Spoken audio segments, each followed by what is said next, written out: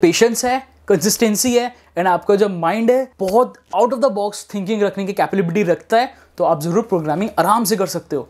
नमस्ते, सत श्री अकाल, सलाम वालेकुम। My name is Vaibhav Jha and you are watching scorpion VJ.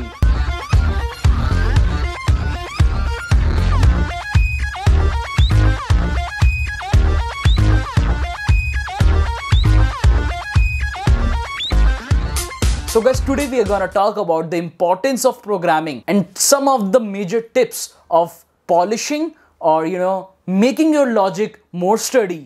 So यार बात करते हैं प्रोग्रामिंग क्यों ज़रूरी है। So अभी थोड़े दिनों पहले मेरे पास काफ़ी मैसेजेस में बताता रहता हूँ, काफ़ी मेरे पास मैसेज आते हैं कि हमें हैकर बनना है। हैकर, ठीक है, डायरेक्ट हैकर बनेंगे हम। प्रोग्रामिंग आती है? नहीं। कुछ पढ़े हो C++ में? नहीं। पाइथन? बहुत दूर की बात। सॉकेट प्रोग्रामिंग ये क्या होता है? So guys just try to understand, programming आज के डेट में बहुत ज़्यादा बूम पे है। आने वाले टाइम पर सिर्फ प्रोग्रामिंग ही प्रोग्रामिंग होने वाली है। अगर आपको प्रोग्रामिंग नहीं भी आती, अभी जाओ, अभी के जाके प्रोग्रामिंग सीखो। जस्ट ट्राई टू अंडरस्टैंड, आने वाले टाइम में सब कुछ ऑटोमेशन होने वाला है, सब कुछ AI ML पे बेस्ड होगा। आप क्या करोगे? आपको प्रोग्रामिंग नहीं आती, जस्ट ट्राई टू। अच्छा एक बार बताओ, कभी कॉलेज में बेइज्जती हुई है? बेइज्जती महसूस हुई है चार दोस्तों के बीच में? मैं बताता हूँ कैसी होती है बेइज्जती। चार दोस्त खड़े हैं, ठीक है, सब आपस में डिस्कस कर रहे हैं कि भाई गाड़ी चलानी आती है तुझे? तुझे आती है? अच्छा आती है। तुझे आती है? नहीं भाई। बेइज्जती महसूस हुई? और तगड़ी बेइज्जती महसूस करवाऊँ? चार दोस्त खड़े हैं, आपस में बात कर रहे हैं, भाई तू मुरथल गया है? हाँ गया हूँ। तू मुरथल गया है? गया हूँ। तू गया है? गया हूँ। चौथा वाला, भाई तू गया है? भाई मुरथल क्या होता है? मुझे नहीं पता। बेइज्जती महसूस हो गई तगड़ी वाली, इसे कहते हैं बेइज्जती। सो गाइज यही बात है, अगर आपको प्रोग्रामिंग नहीं आती, आप out of the crowd stand करोगे। Just try to understand what I am trying to से, राइट? बिकॉज आने वाले टाइम में सबसे ज़्यादा जॉब अपॉर्चुनिटी IT सेक्टर में बहुत ज़्यादा होने वाली है। आपको पता ही है जियो में कितनी ज़्यादा इन्वेस्टमेंट आ रही है। जियो पूरा टेक्नोलॉजी प्लेटफॉर्म है, वहाँ पे कितनी ज़्यादा जॉब अपॉर्चुनिटीज़ आएंगी। फेसबुक, गूगल, सब जगह सब लोग जितने भी टेक जाइंट्स हैं जियो में इन्वेस्ट कर रहे हैं एंड जियो मार्केट को अभी कैप्चर कर रहा है। सो IT इंडस्ट्री बूम पे थी, बूम पे है और बूम पे रहेगी। सो अपना लेवल जो है थोड़ा सा इन्हांस करो। हाथ आ गए ऊपर? हाँ, थोड़ा सा इन्हांस करो अपना जो लेवल है। बिकॉज जैसे मैं आपको एग्जांपल देता हूँ, स्टीव जॉब्स ने कहा है programming teaches you how to think. Yes, it's right. मैं आपको सेकंड पार्ट में इस वीडियो के बताऊंगा हम लोग लॉजिक कैसे बिल्ड कर सकते हैं। प्रोग्रामिंग क्या होती है? प्रोग्रामिंग कुछ नहीं होती। प्रोग्रामिंग में बस आप मशीन को इंस्ट्रक्शंस देते हो कि पर्टिकुलर टास्क कैसे पूरा करना है। फॉर एग्जाम्पल पहले के ज़माने में क्या होता था यार, हम लोग न्यूज़पेपर पढ़ते थे और आज के ज़माने में क्या है, हमारे पास मोबाइल के अंदर ही ऐप है जिससे हम लोग पूरी न्यूज़ पढ़ सकते हैं। पहले के ज़माने में हमारी मम्मी डोलू लेकर के दूध लेने जाती थी, आज के डेट में हमारे पास ऐप है, ऐप से हम मिल्क ऑर्डर कर सकते हैं, आ सकता है। पहले हम लोग मार्केट्स में जाकर के वो गोल्ड वाली जो CD होती थी, CD DVD, वो सर्च करते थे, उस गेम की CD, वो गेम की CD। आजकल के डेट में हमारे पास सारी गेम्स ऑनलाइन अवेलेबल है, राइट? पहले हम लोग मूवीज़ देखते थे CD के अंदर, अब आजकल OTT प्लेटफॉर्म है, नेटफ्लिक्स है, सो वहाँ हम सब देख सकते हैं। अब ये सब कैसे बने? ये सब प्रोग्रामिंग के थ्रू बने। वो एक ज़माना हुआ करता था जहाँ बच्चे बस्ता टांग कर, भारी भरकम बस्ता टांग के स्कूल जाया करते थे। बहुत पहले था वो ज़माना, आपको नहीं पता होगा। आज के ज़माने में बच्चे लैपटॉप के आगे बैठ के पढ़ाई पूरी कर रहे हैं। ज़माना चेंज हुआ। पहले के ज़माने में इतनी मोटी मोटी RD शर्मा आती थी जो कि मुझे कभी समझ नहीं आई। आज की डेट में RD शर्मा PDF के अंदर आती है। रिवोल्यूशन, चेंज प्रोग्रामिंग के थ्रू होता है। प्रोग्रामिंग सीख लो, काम आएगी।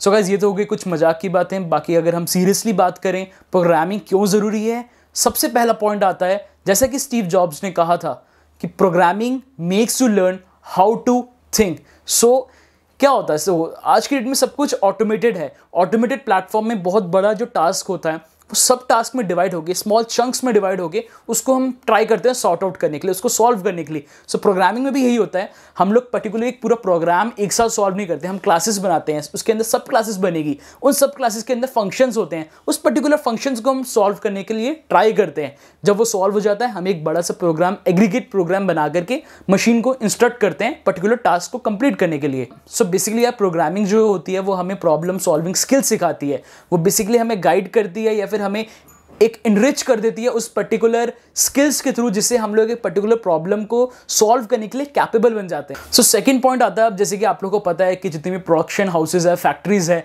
वहां पे सारा ऑटोमेटेड प्रोसेस होता है। सो आने वाले टाइम में वो सारा का सारा मैन पावर हटा करके, वो रिप्लेस हो करके वहां पे ऑटोमेटेड फंक्शंस आ जाएंगे, बेल्ट्स लग जाएंगी वहां पे, जिससे कि सब कुछ ऑटोमेटेड हो जाएगा। जैसे आप लोग देखते होंगे डिस्कवरी चैनल पे दिखाते हैं कि पर्टिकुलर एक पैकेट जब डेवलप होते हैं, पर्टिकुलर कोई भी पैकेट ले लो, फूड का पैकेट ले लो, पार्ले जी का पैकेट ले लो, वो कैसे डेवलप होता है, वो पूरा ऑटोमेटेड प्रोसेस होता है। सो आने वाले टाइम पे क्या होगा, वहां पे जो वर्कफोर्स होगी वो सारी की सारी रिप्लेस होकर के वही लोग होंगे जिन लोगों को प्रोग्रामिंग की नॉलेज है, जिनको पता है कि मशीन्स के साथ कैसे कम्युनिकेट हम लोग कर सकते हैं। सो इससे क्या होगा, आपको लगता होगा कि यार ये तो गलत बात, प्रोग्रामिंग अगर आ जाएगी तो हम सारे के सारे बेरोजगार हो जाएंगे, सब कुछ मशीन पे काम होने लग पड़ेगा, तो हम लोग क्या काम करेंगे। जी नहीं, ऐसा बिल्कुल नहीं है। प्रोग्रामिंग अगर आ रही है तो आप लोग अपनी जो नॉलेज है वो सबकी सब ऑटोमेटिकली अपलिफ्ट हो जाएगी। अपलिफ्ट ज़्यादा कर रहा हूँ मैं, कोई बात नहीं, अपलिफ्ट हो जाएगी। फिर उसके बाद क्या होगा, आप सारे के सारे जो भी 10% जो वर्कफोर्स वहाँ पे फैक्ट्रीज में या फिर प्रोडक्शन हाउसेस में रहेगी, वो सिर्फ वही लोग होंगे जिनको नॉलेज होगी प्रोग्रामिंग की। सो कि प्रोग्रामिंग इतनी ज़्यादा ईजी है कि कोई भी कर सकता है। सो बॉस, अगर प्रोग्रामिंग इतनी ही ज़्यादा ईजी होती तो कोई भी प्रोग्रामिंग कर रहा होता ना, आज हर कोई बंदा प्रोग्रामिंग कर रहा होता। सो प्रोग्रामिंग करने के लिए एक तो सबसे पहला पॉइंट है वो होता है डिसिप्लिन, कंसिस्टेंसी, पेशेंस, और जो सबसे ज़्यादा इंपॉर्टेंट पॉइंट होता है, हमारा जो माइंड होता है वो out of the box thinking करने की कैपेबिलिटी होनी चाहिए हमारे माइंड के अंदर। सो अब सपोज करो आपके पास कोई भी एक आइडिया आया, राइट, एंड आपको वो आइडिया पे वर्क करना है, बट आपको प्रोग्रामिंग नहीं आती, पर्टिकुलर आइडिया पे आप कैसे वर्क करोगे। बिकॉज आज की डेट में आप देखो ना, टेक्नोलॉजी रिवोल्यूशन बहुत ज़्यादा बूम पे है। 2020 के बाद ये जो पैंडेमिक है, पैंडेमिक के बाद most of the things will move on internet. अब इंटरनेट पे जाएगी, आपको पता ही है वहाँ प्रोग्रामिंग जरूर 101% वहाँ पे होगी। सो आपने जैसे कि बहुत जगह सुना होगा, बहुत लोगों से सुना होगा, बहुत सारे यूट्यूबर्स से सुना होगा कि जियो आने से पहले यूट्यूब की जो ग्रोथ थी वो उतनी ज़्यादा नहीं थी, बट जैसे ही जियो आया यूट्यूब कहाँ से कहाँ पहुँच गया। ये सब आप लोगों ने ज़रूर नोटिस किया होगा। सो वही केस है, वही सिनेरियो है। अगर आज की डेट में आप प्रोग्रामिंग में घुस जाते हो तो आने वाले कुछ सालों में तो आप सोच सकते हो आप कहाँ किस पोजीशन पर लाई कर रहे होगे। सो वो मैटर करता है, ज़रूर मैटर करता है। बिकॉज आपने देखा होगा कि अभी कुछ दिनों पहले हमारी न्यू एजुकेशन पॉलिसी आई है, जिसमें कि आई थिंक बहुत ही ग्रेड 6 से ही प्रोग्रामिंग की नॉलेज देनी स्टार्ट कर दी जाएगी न्यू एजुकेशन पॉलिसी के अंदर। तो क्यों ऐसा हो रहा है? वो ऐसा इसलिए हो रहा है बिकॉज आने वाले टाइम में सब कुछ ऑनलाइन हो जाएगा, सब कुछ ऑनलाइन मूव हो जाएगा। एक पूरा का पूरा ग्रेट रिवॉल्यूशन आएगा, टेक्नोलॉजी रिवॉल्यूशन आएगा, जहाँ पे सब कुछ ऑनलाइन मूव हो जाएगा। सो आप कहीं पीछे ना रह जाओ। सिर्फ इसी के लिए ही मैं ये वीडियो बना रहा हूँ। आप ज़रूर इस वीडियो को पूरे एंड तक देखना, क्योंकि एंड तक अगर आप देखोगे, मैं इस वीडियो के बाद में एक प्रोफेशनली अच्छे से, थोड़ा सा मजाक कम होगा, जिसमें थोड़ी सी हंसी कम होगी, जिसमें कि हम सीरियस चीज़ों के बारे में बात करेंगे। वो है कि हम लॉजिक को कैसे बिल्ड कर सकते हैं। सो नेक्स्ट पॉइंट आता है कि आप प्रोग्रामिंग से आइडिया को रियलिटी में कन्वर्ट कर सकते हो। जी हाँ, अगर आपके पास कोई भी एक वेग आइडिया है, आप उस पर्टिकुलर आइडिया को रियलिटी में आराम से कन्वर्ट कर सकते हो अगर आपको प्रोग्रामिंग आती है। You need not to have to depend upon the particular programmer, you know, a software developer, software engineer, Android developer and so on. If you have any वेग आइडिया, जस्ट आप उस पर काम करना स्टार्ट कर सकते हो। आपकी जो मनी है वो सेव हो सकती है, आपको जो पैसा एक डेवलपर को देना होगा वो सारा का सारा आपका सेव हो जाएगा। सो आपने नोटिस किया होगा जितने भी प्रोग्रामर्स हैं, trust me, 99% of the programmers वो अपनी लाइफ में कभी ना कभी किसी ना किसी स्टार्टअप से ज़रूर जुड़े होंगे। ऐसा हो ही नहीं सकता वो अपनी इंजीनियरिंग लाइफ में या फिर अगर वो BCA कर रहे हो उस लाइफ में वो किसी पर्टिकुलर स्टार्टअप के साथ ना जुड़े हो। बिकॉज जिसको प्रोग्रामिंग आती है वो उसके पास एक पावर होती है, जैसे कहते हैं ना, red bull gives you wings. So yes, coding also give you the bigger wings. So last point आता है हमारा कि येस, अगर आपको प्रोग्रामिंग की नॉलेज है अच्छी सी, आपका लॉजिक आपके क्लियर है, आपको आराम से कोई भी जॉब इंटरव्यू में आप आराम से क्रैक कर सकते हैं। Because the most difficult job interview में भी यही होता है कि हमें एक पर्टिकुलर टास्क दिया जाता है, पर्टिकुलर लॉजिक पे काम करने के लिए बोला जाता है। Because syntax never matters. Syntax आपका गलत है, आपको जो भी लैंग्वेज आती है, आपको जो भी आपको लैंग्वेज पे आप कंफर्टेबल हो, आप उस पर काम कर सकते हो। बट द थिंग इज, आपका जो लॉजिक होता है वो हमेशा क्लियर होना चाहिए। बिकॉज लॉजिक के बेस पे ही आपको एक कोई भी कंपनी होती है वो हमेशा जॉब देती है, राइट। सो अगर आपको लॉजिक समझना है, आप लॉजिक को कैसे अच्छा कर सकते हो, वो अब स्टार्ट करते हैं. Now guys, the second part of the video states, or the second part of the video wants me to explain you guys how to make good logics in programming. Now the very first thing is, the more experience you have, the better programmer you are. So for example, if you sit to make a program to find all the even numbers between 0 to 100, it would be tough for the first time, and but if you try for the second time, it would be much easier. But yes, if you try for the third time, it would be just like a breeze and you can cruise it on. So guys, what I'm trying to say is, experience is the only key. So good experience always comes after the bad experience, and it's just like a chain. So never get disheartened, and let's start with the top 5 logic building skills. So guys, the very first point is keep moving on. Yes, keep moving on.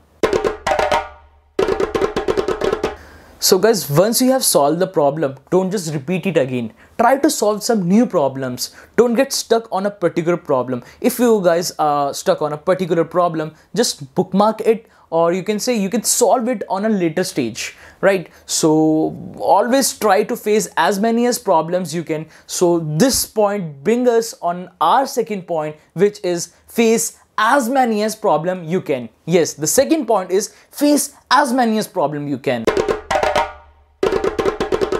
Guys, if you keep on printing odd even numbers, all the fancy patterns throughout the week, that actually doesn't make any sense. That will not gonna help you, right? So try something dynamic.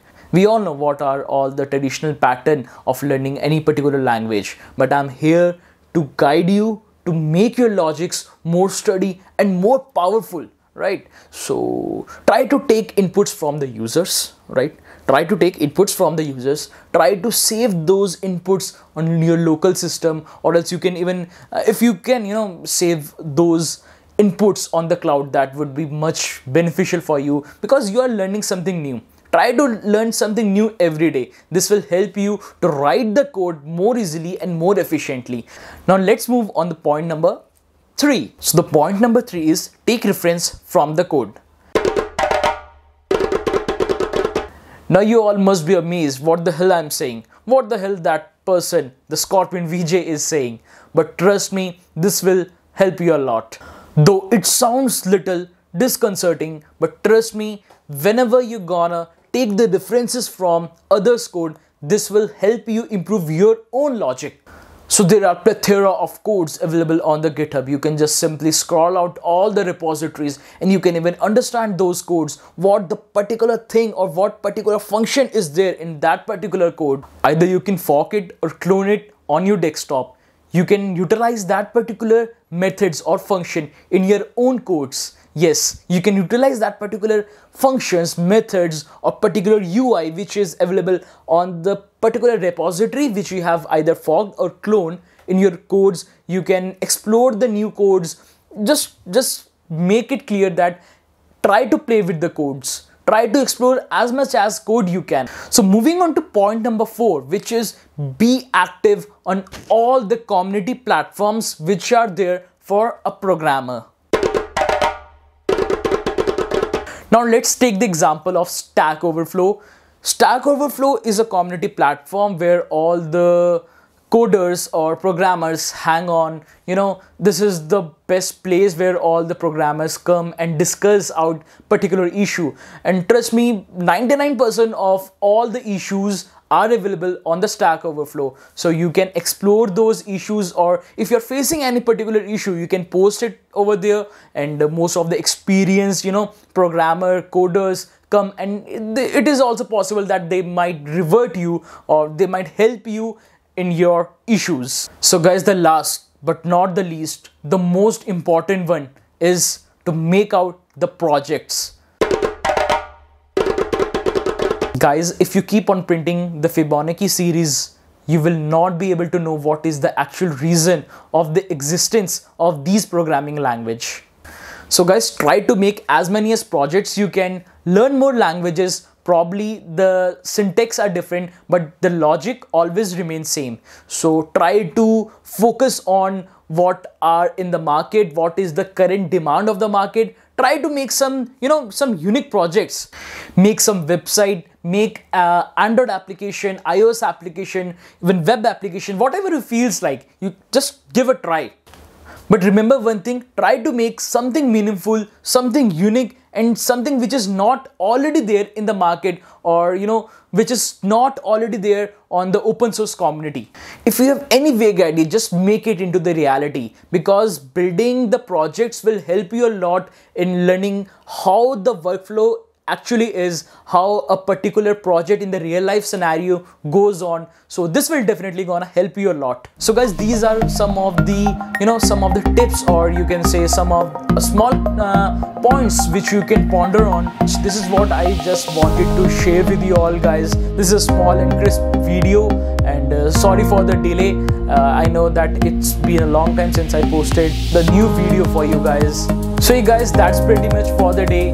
Let's meet in another more interesting video. Till then, stay safe, stay healthy, and Jai Shri Ram.